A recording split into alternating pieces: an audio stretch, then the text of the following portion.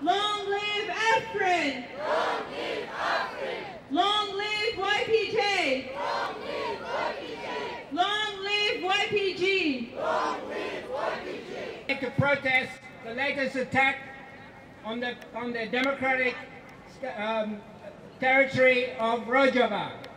This time the Turkish army has sent its warplanes, its tanks, its militia, and it's using its artillery to attack Afrin. Afrin was a beautiful place not very long ago, a peaceful place where people who had fled the war in Syria had gone looking for a better life. And now this city of 500,000 people is being bombed. It's being bombed by Erdogan's regime in Turkey. This dictatorial regime in Turkey. This regime in Turkey that supports ISIS. This regime in Turkey that's promoting war in the region. And the Kurdish people who have led the struggle for freedom in the region, not just for themselves, but for all the people in the region, for the Arab people, for the Syrian people, for the Syrian people, and united them in the Syrian Democratic Forces in a historic fight that has defeated ISIS and knocked them out of their supposed capital of Raqqa not long ago. They have won a huge victory for democracy and for the whole world and for peace and for humanity. And what happens after that? The Turkish state of Erdogan sends its military in to try and destroy the homelands of the heroes who have resisted ISIS, who have resisted terrorism, who have resisted the war, the bloody war and terror that ISIS has inflicted, not just on the region, but on the wider world itself. But while this attack is happening, where are the international forces? Why are they so silent? What is Russia doing? It has got troops and a base nearby. Why is Russia so silent?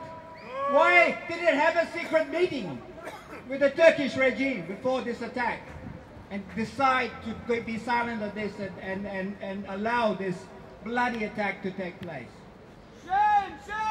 It's shameful. And I must say, here, those of us in Australia who support your cause, we have a big responsibility to call on the Australian government to stand on the side of democracy, to stand on the side of peace, to stand on the side of the Kurdish people who are fighting for peace and democracy and justice in the region. They should condemn this attack. They should immediately withdraw. The Australian government should immediately withdraw its ambassador from Turkey now as an act of protest.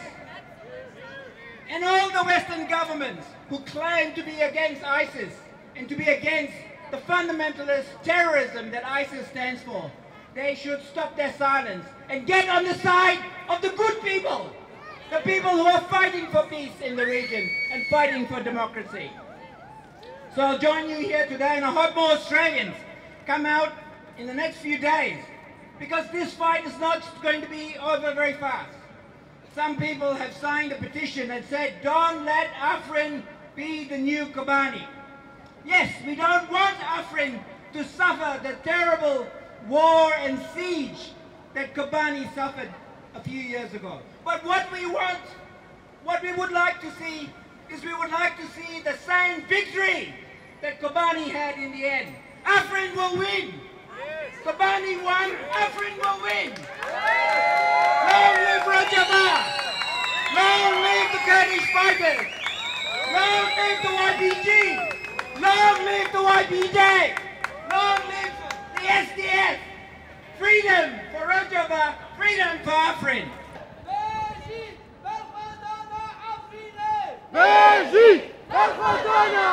Afrin!